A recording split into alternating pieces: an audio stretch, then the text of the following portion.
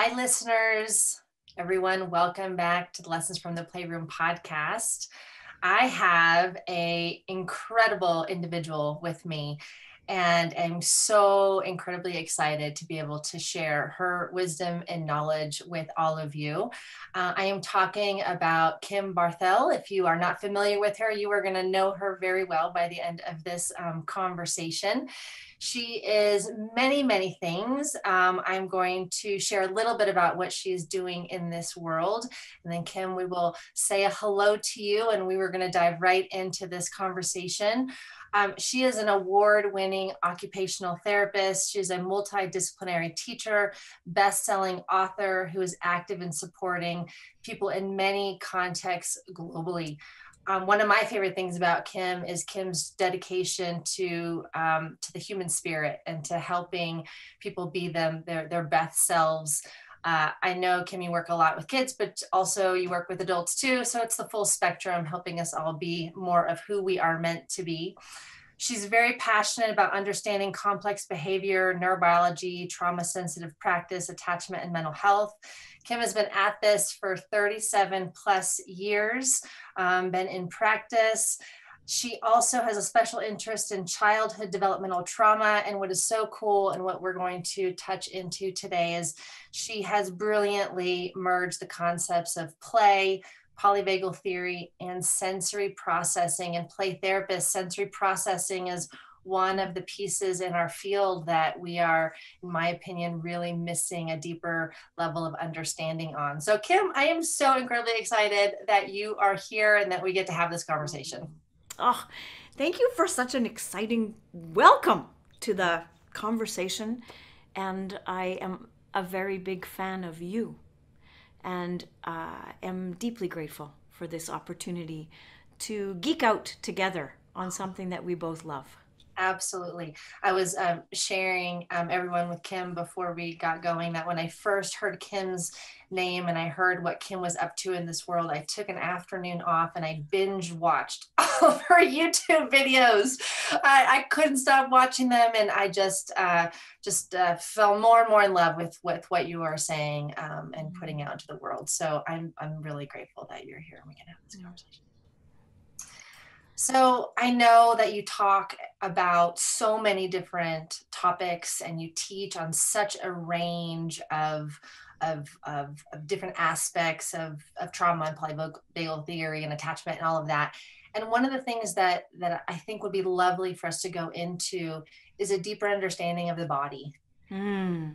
As play therapists, we train so much, Kim, in how to understand play and how to understand the development of the child.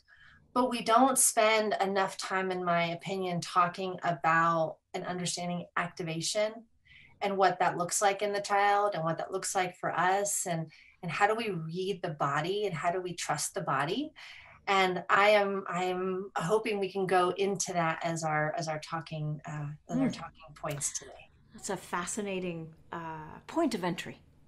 Mhm. And when I think about the things that you love to talk about, like regulation, and when you think about polyvagal theory and states of arousal, these behavioral things that we talk about, they exist as a manifestation of movement in the body. They aren't just in a vacuum, they live in people's actions. And that makes them observable. And we have this beautiful design to our motor system, the way that we use our muscles, that allow us to be flexible, adaptable, socially connected, engaged, and playful.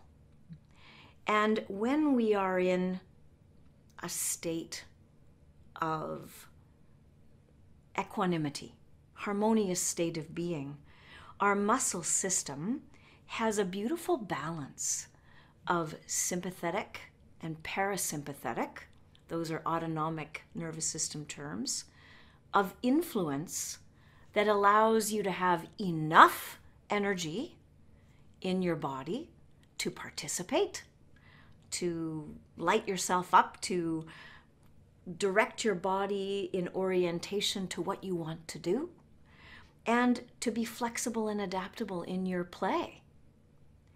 When you are not in that harmonious state, when you're in active states of stress, when there is either a dominant fight or flight influence or a dominant collapse parasympathetic dorsal vagal influence, this also shows up in the body. And it can be a really powerful aspect of your clinical reasoning that informs you as to, what direction the child that you're with, or the adult that you're with, the parent that you're with, is moving within the momentum of your session or any intervention that you're doing. And so the body is another observable place that gives you those kinds of clues in your therapeutic input. Mhm.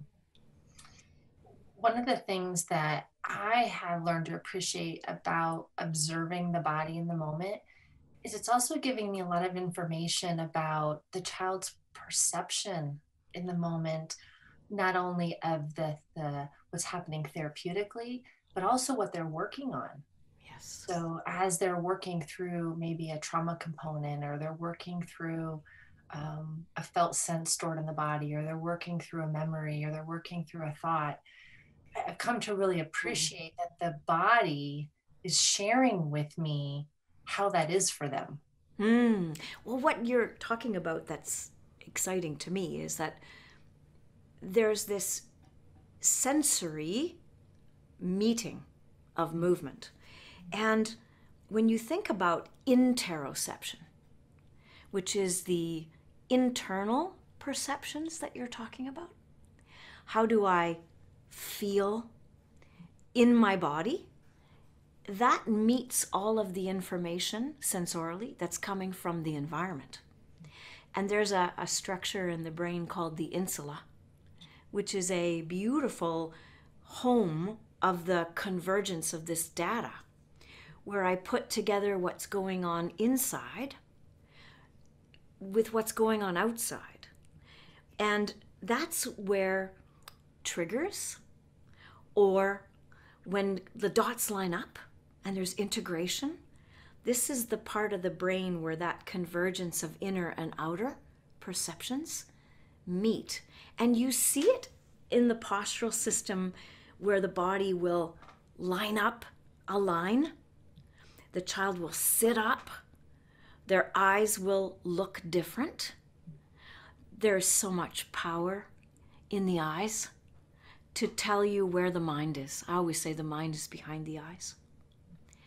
And when you're in that present state of integration, it's like everything clicks, and the body is here, and you see it in the spine, you see it in the breath, you see it in the shoulders, you see it in the neck, you see it in the hands, you see it in the feet, and you see it in the face.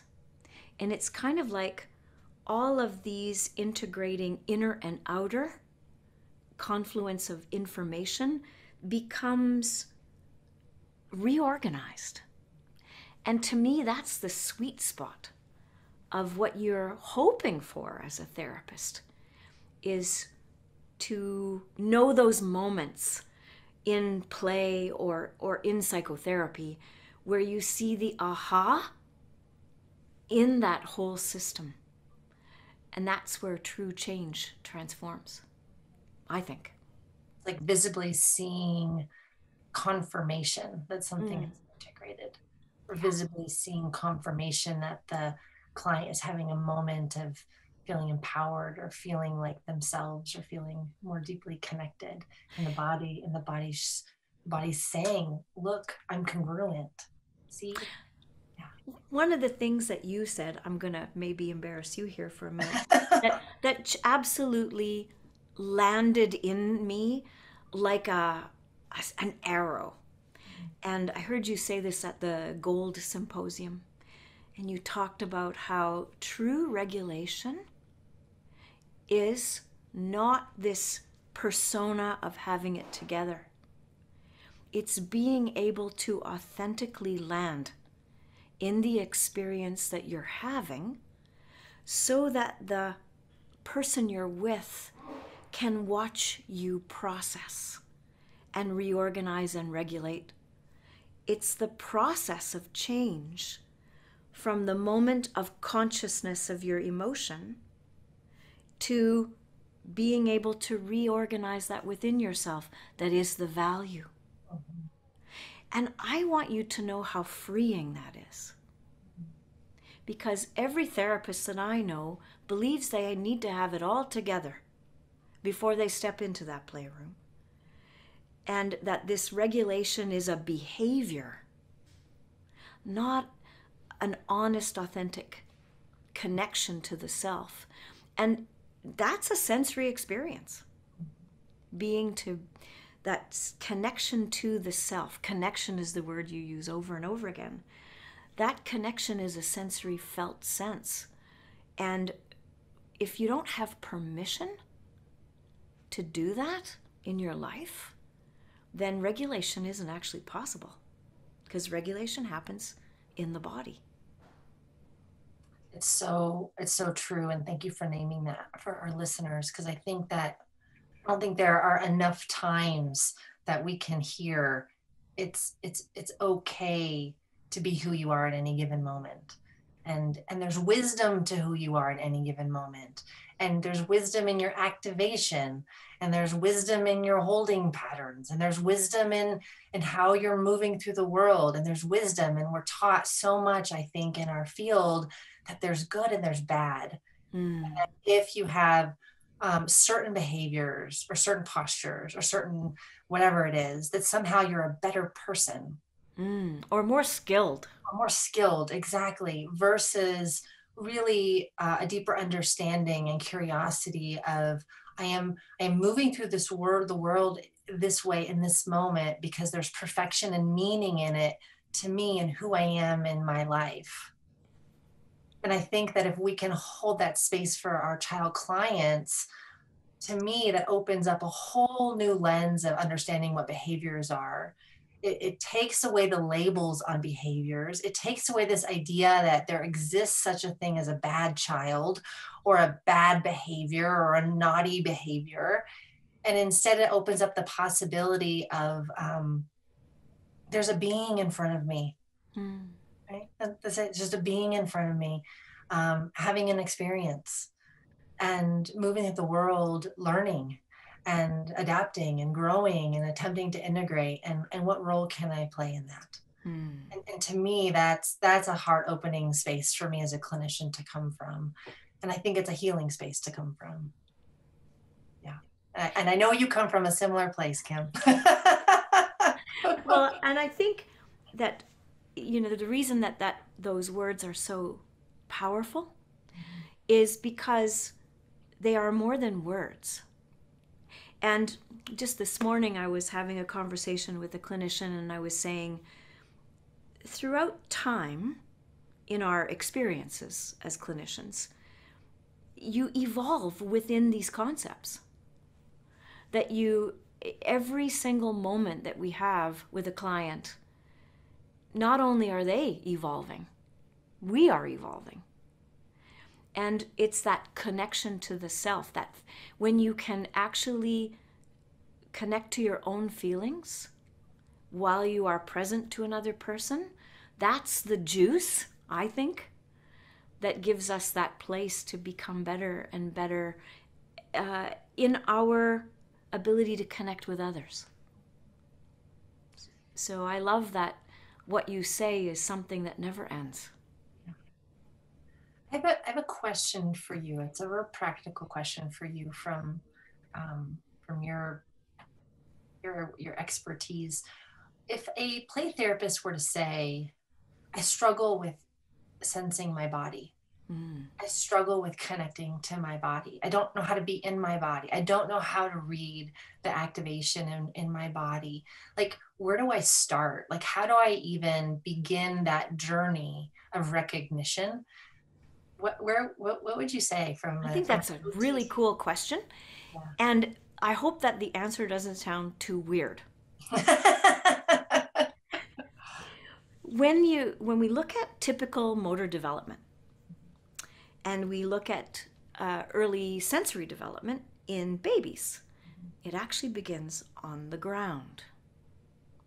That gravity and what we call vestibular input that comes in through the balance center in your inner ear, this is our earliest developed sensory system. It actually is fully developed in utero, and it gets hijacked by neurodiversity. Kids with developmental disabilities almost always have difficulty with this system, and in trauma. So anytime we are connected to the ground, sitting on the ground, rolling on the ground, lying on the ground, the gravitational pull is greater.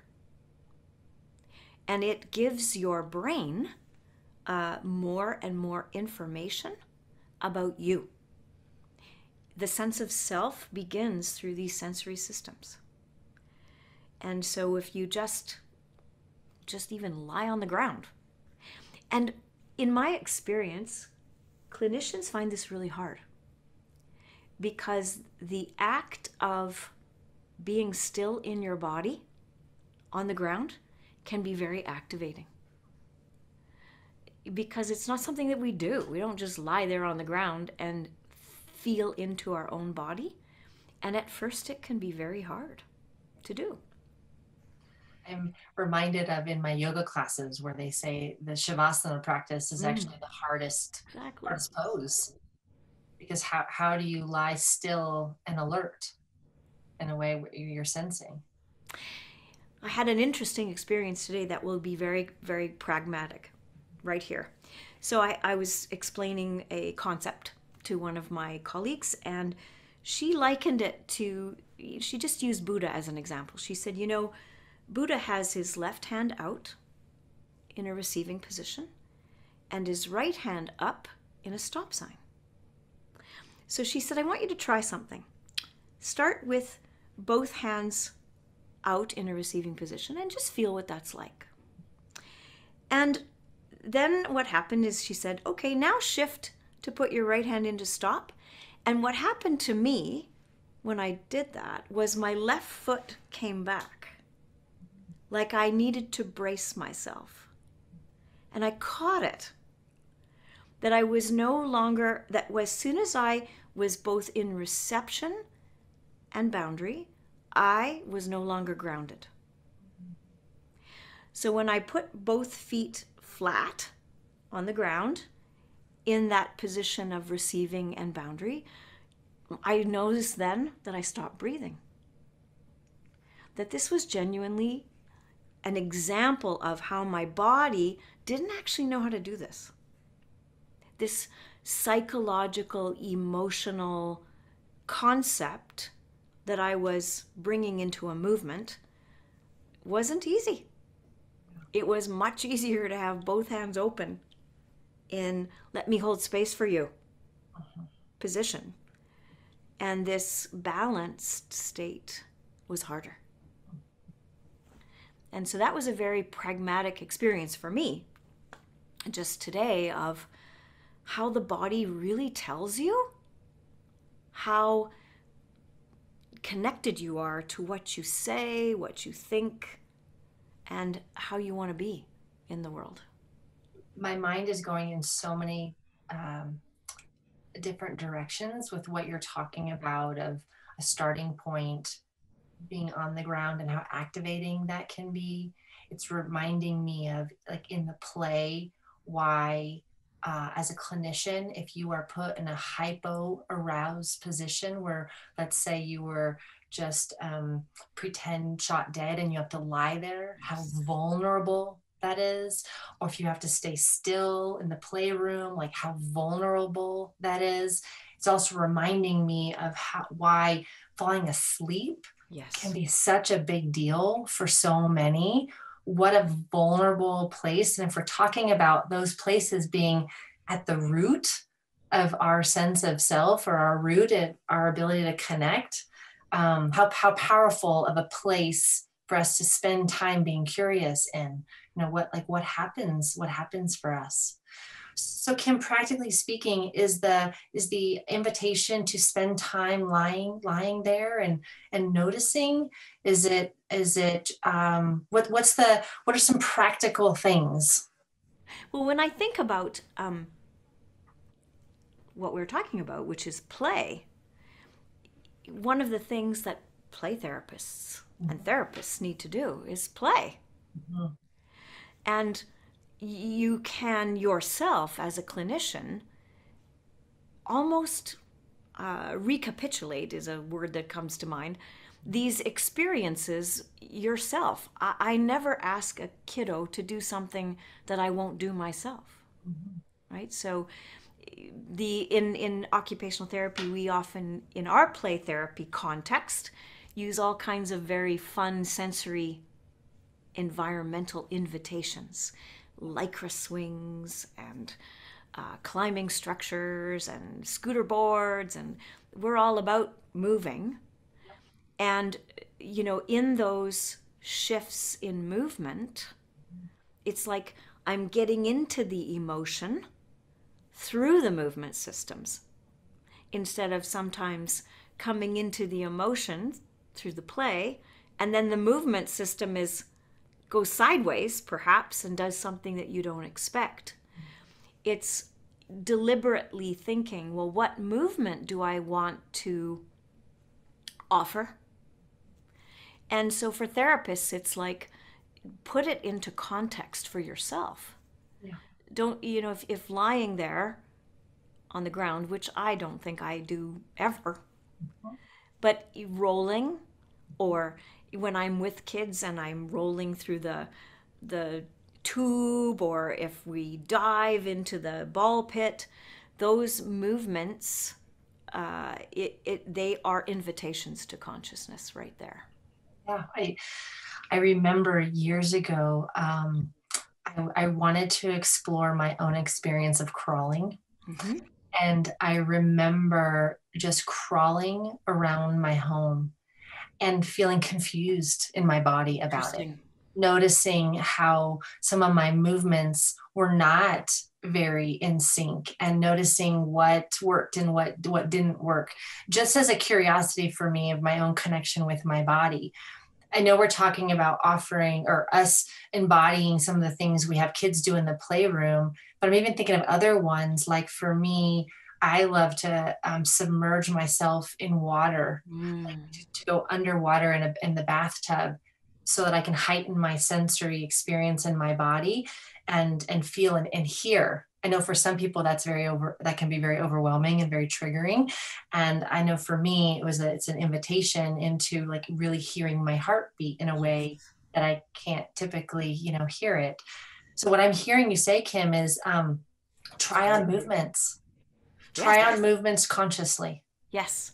That's Try what anything consciously. yeah, Try eating consciously. yeah, Standing in the shower consciously. yeah. It's that whole and you can approximate it, Mhm. because as you asked the question in the beginning, sometimes we don't even know where to start, right? Go for a walk consciously, Yeah. right? These are all slow and titrated, gentle easing into Yes. one's own sense of self. Yeah. I know one of the things that comes up when I teach and I have this conversation with my students is that sometimes there can be a fear of going into the body because there was a reason why we left the body in the first place. And I think it's important just to name for anyone that's listening, it's a process, and it's a process of honoring. And I don't know if you'd agree with this or not, Kim, but my experience has been is it's one of titration. It's Yes. one of leaning in and noticing, and then noticing, okay, that's my window of tolerance, and then giving myself permission to move away, and then leaning in, and then and moving away. And for me anyway, that's been very much my dance. Would you speak to that a little bit? Oh, I would love to. This concept of being disconnected from the body Mhm. is never really completely, fully the case, because then Mhm. you would be dead. Oh, right. Okay? What a great point, Kim. So I mean, I think about some of the most incredible human suffering. There are still points in the continuum of living where that person is in their body.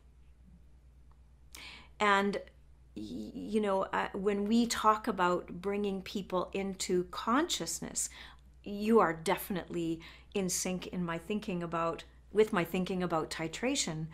But it's important to remember that the person is still in their vessel, Mm. no matter what. And one of the things that is so tricky in our clinical work that I think occupational therapists have a bit of a advantage is the use of touch. And how even if I'm not going to touch a child or a person, that they can do that for themselves.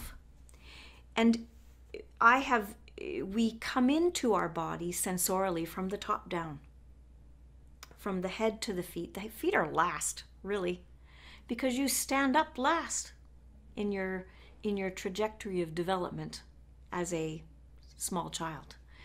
And so the head is where most of us live, and I mean that literally and figuratively. We live in it in our mental capacity, but we also feel it easiest.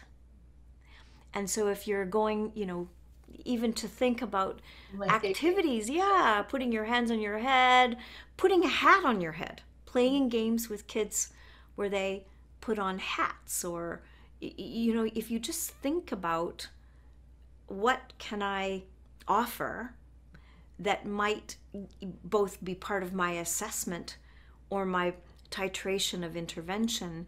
And I think this way, it allows me to tune into how can I make this as easy for this child to be safely in this vessel as possible. I'm going to actually repeat what you just said because that last sentence was really powerful. So, as play therapists, how can we um, help a child safely be in their vessel? Mm. And what a beautiful goal, or Mm. um, um, yeah, well, I guess goal. If we looked at that, like what if that's what we were up to? Yeah. What if that was the big thing? How do we create an experience where they can safely be in their vessel? I would then add so they can integrate and move Yes. towards those things that have been so challenging.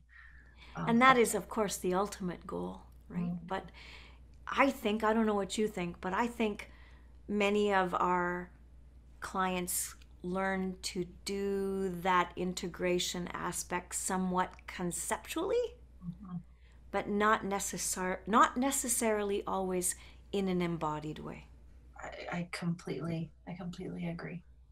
I think I think for me that's why that understanding of regulation is so important too, because I think that without an understanding that what we're looking for is a relationship with our bodies and a relationship with ourselves and moments of connection, I think that there can be an urge to bypass that Yeah. and to try to present behaviorally a particular way, which to me skips where the power is, or Yeah. say where the juice is. I don't know what the word is. Yep. Right, where the magic is. Yeah. And I think that's true of us as well, Mm-hmm. right? As us as clinicians, it's Mm-hmm. the same deal, is that it is in that, that action that I described this morning about my hands. I mean, I could have got that conceptually long time ago, but I felt it. Mm-hmm. And in the feeling of it, it will be more accessible to my memory Yeah. in my body and will have a greater potential to alter my behavior, my actions, and my interactions with people. Mm-hmm. Such a great plug for embodied therapy and embodied work. it gets stored in a completely different way. Kim, I have another question for you. And it goes back to our understanding of activation in the body. And I just want to hear your opinion about this because there's so many different opinions about it right now in the field. And I'm referring to the freeze response. Uh-huh. Uh-huh. So I was aware that when you first said sympathetic and parasympathetic, that you said collapse as parasympathetic. And there seems to be a lot of discussion right now about where does this freeze response live? What is it? Is it sympathetic? Is it parasympathetic? Is it both? Would you speak to that as an OT? I can try. Okay. And I don't know if I'm speaking to it as an OT or as in the world according to Kim, Okay. with All a right. with a neuroscience skew on it. First of all, let me say that I do not see these states as a stepladder or as boxes. That I think that we have combinations of all of these networks. And by the way, arousal is more than just the autonomic nervous system. So this is only one view of states of engagement. The autonomic lens is, to me, one view. But when I look at a magnifying glass of that one part of us, it's not cut and dry. So, for example, I can be in dorsal vagal. I just did a chuk chuk, and that was, and we're on a podcast. That doesn't help. The dorsal vagal, Quotation marks. quotation marks, right? So the dorsal vagal state often brings to mind a picture for folks of frozen a frozen way of being, but I can be in a dorsal vagal yummy state, snuggled up on the couch with my favorite people and my dog. And there's aspects of dorsal combined with beautiful integrated ventral, Yeah. right? It's not black and white in that way. I also, when I'm playing, am in a ventral vagal, socially engaged state. You listen to the excitement in my voice, and there's some sympathetic juice in there, right? That adds to the mix, that goes up and down in variation. So, these states are fluid and not hierarchical in nature, and very contextual and very variable from one individual to another. Right? What do you think about what I just said about that? I would even add even moment to moment. Yeah. I know in my own nervous system, 1 minute I can experience a more dorsal quality, and 2 minutes later I can feel a surge of sympathetic, and then maybe the next moment it's really dorsal and ventral's gone missing, and to me it's all over. And sometimes it even feels like there's two. Sometimes if I'm really attuned to myself, I get a sense that there's a bit of sympathetic and a bit of dorsal Yes. even going on, that I can have both happening Yes. concurrently, which a lot of people Yes. don't talk about, that it's not a one or the other. I can have Well, I both. know that in this conversation right now, I'm in ventral and sympathetic arousal with a lot of excitement. And, I think when you talk about freeze, to me, that part of that is hard to reconcile. And the analogy that I like to give for people to feel is it's kind of like being stuck in your driveway, in your car, with one foot on the gas, revving at full throttle, and the other foot on the brake. Yeah. So that your energy is so high and you're completely immobilized. And this to me is like a dial on the speedometer, where you're moving into states of arousal that become increasingly fragmented. And I really want to give adrenaline the credit for that. Because I think it also comes in the United States, you often call it norepinephrine. but that really high level of adrenaline, its purpose is to save your life. Its purpose is not to muse and reflect and consider, and it has a very predominant intention to it. So I don't think this is a one thing. Yeah. What do you think? Well, I agree, and I was gonna say, and so that clears it up, play therapist. Don't we think that there's a play therapist? We all want that one answer, right? And I agree with you, Kim. It's play therapist. It's complex. The brain is complex. The body is complex. Things don't exist in a 1, 2, 3, 4, 5 kind of fashion. To me, things are more swirly. Yep.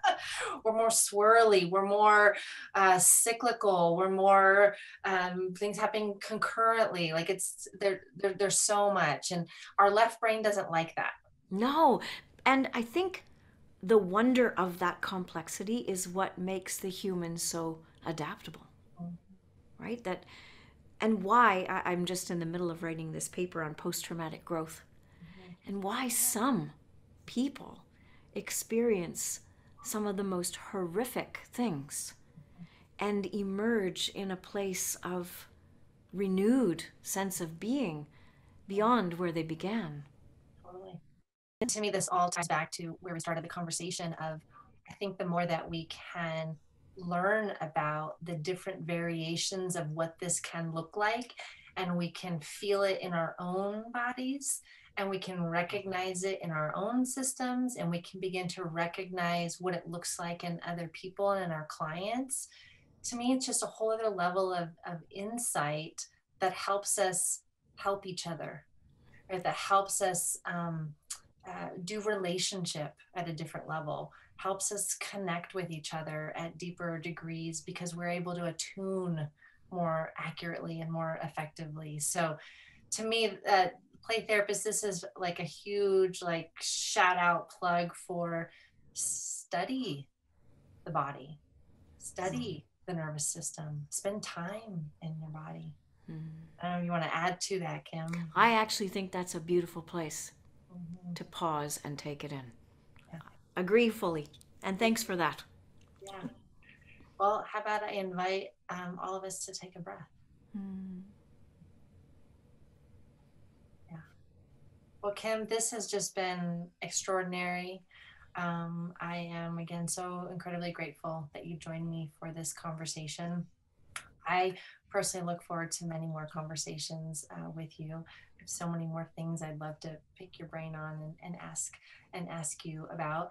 And my guess is that there are many listeners that would like to learn more about you as well. You have courses, you teach classes. As I already shared, you can binge tube her YouTube videos or binge watch her YouTube videos if you'd like. Would you share with everyone what your website is? And I know that there's a particular course that might be helpful to play therapists if you want to share that as well. Oh, thanks, Lisa. Uh-huh. So our website is kimbarthel.ca, and the name of our company is Relationship Matters, right? And the course that I think might really sit with people in a place of assistance is called Trauma Sensitive Practice. And it really brings together in its series, it's a 7-part series, multiple facets of neurobiology. Neurobiology is what I love to think about the most. Neurobiology, attachment, regulation, self-regulation, co-regulation. And there are many Lisa Dion quotes within it. Oh, Kim. Thank you. And they can find that on your website as well. Yes, they can. That is wonderful. Okay, listeners, thank you for again joining both Kim and I for this conversation. Wherever you are in the world, take care of yourselves. Gentleness towards yourself and your own processes. As we were sharing, You are wise. You are brilliant. Who you are in the world is meaningful. It's purposeful. There's perfection to who you are, to what you do, to your behaviors, and a real deep invitation into your body to discover that more deeply for yourself. So you are the most important toy in that playroom. Be well, and I can't wait for our next time together.